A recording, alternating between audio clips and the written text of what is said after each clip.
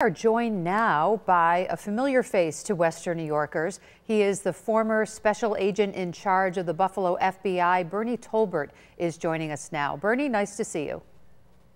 See you too. Thank you for having me on. And thanks for joining us on the 5:30. We got the good news that it wasn't terrorism, that the governor said it was a horrific accident. What was happening between after this accident happened up until now? How did they come to this conclusion? Well, first thing they're going to want to do is make sure that people are safe. So you're going to want to secure the area, make sure that there's no potential a potential threat coming, a second attack or a third attack, if indeed it was an attack. So you're going to want to do that first, and then you're going to start gathering as much intelligence as you can, analyzing forensic evidence at the scene, but also you're going to want to start talking to sources.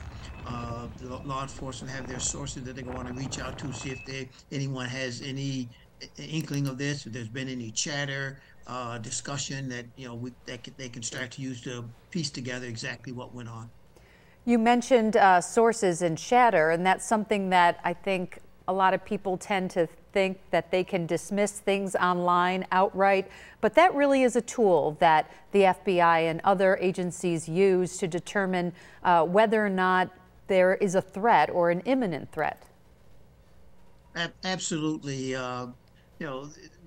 As a former law enforcement official, one of the things you like to think that you're very good at what you do, but I always say that no matter how good law enforcement is, it's oftentimes there's someone giving them a little nugget, a little clue that puts them on the right trail. They may not solve it for them, but there's a little bit of information that leads law enforcement towards where they need to go. So yeah, I think it's important to check with your human sources, to check with other kinds of sources, online, social media, see who's saying what, and anything that you can glean that might help you to start to piece together where things are and what's going on. It's going to be useful to law enforcement.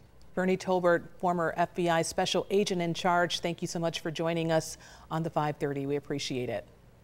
You're welcome. Have a good Thanksgiving.